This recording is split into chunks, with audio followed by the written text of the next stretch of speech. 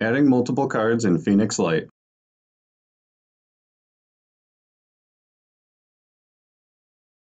To use this tool, you must set up all accounts and product restrictions, or else it won't work. Go to Settings, then Global, then Product Restrictions. Products, product restrictions, and quantity restrictions are stored in the fuel site controller. They are linked to Phoenix only by the code. This is the artware software used for setting up the fuel site controller. Here you can see what code relates to what product or restriction. You have to manually label the description in Phoenix and make sure the code matches what is in the fuel site controller. If you go to a card, you can see that product and quantity restrictions are set.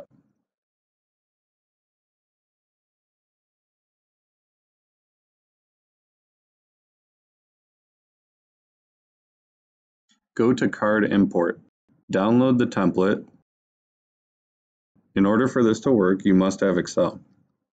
The file is specifically formatted and only works with Excel. The program will generate a spreadsheet based on your settings. We saved it to the desktop. Open it and click Yes when Excel asks you to open it anyway.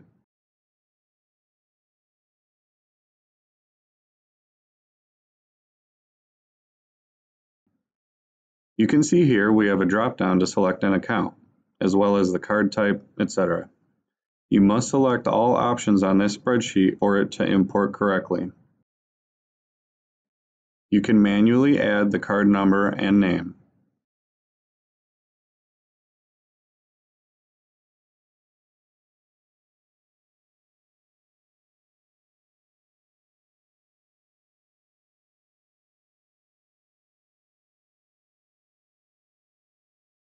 The PIN number only works if you select driver or single card.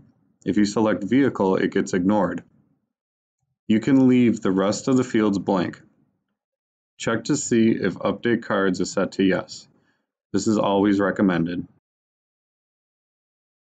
In this example, we also selected Fuel at all sites. Make sure you select all the options that are necessary for your site, and then save the file.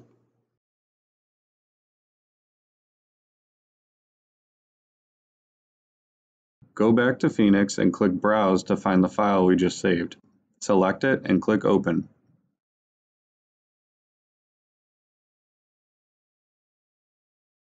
Then press the Import button in Step 5. Once the import is complete, go to Utilities and click Update.